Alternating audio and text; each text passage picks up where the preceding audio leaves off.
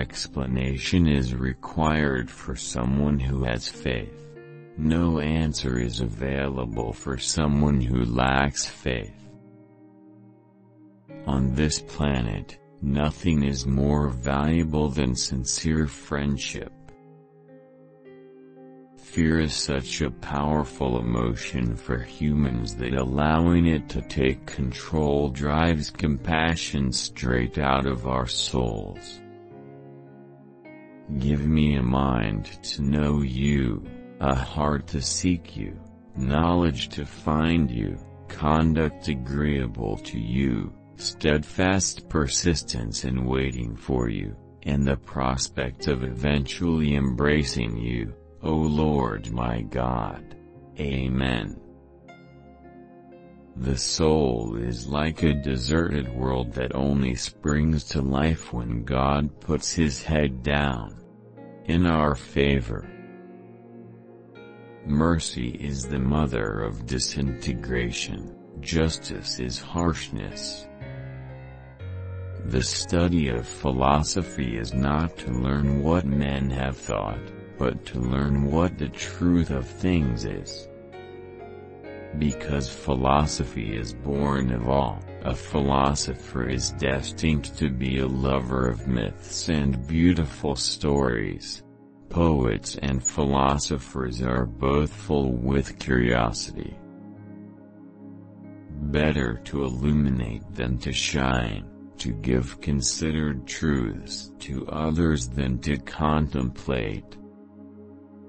How could billions of stars live in such harmony while most mankind can't go a minute without declaring war in their minds? I'd rather feel compassion than understand what it means. I would like to act compassionately without regard for selfish benefit. Friendship is the source of the greatest joys, yet without it, even the most pleasurable activities become dull. 3 things are required for man's salvation: to know what he ought to believe, what he ought to want, and what he ought to do. No evidence is required for people who have faith. No evidence is required for those who do not have faith. There must be a first mover existing above all, which we call God. The reality of our religion becomes a source of mockery among the unbelievers whenever any Catholic, lacking the essential scientific knowledge, offers as dogma what scientific inspection reveals to be untrue. Faith is concerned with things not seen, while hope is concerned with things not in hand. If a captain's ultimate goal were to maintain his ship, he would keep it in port forever.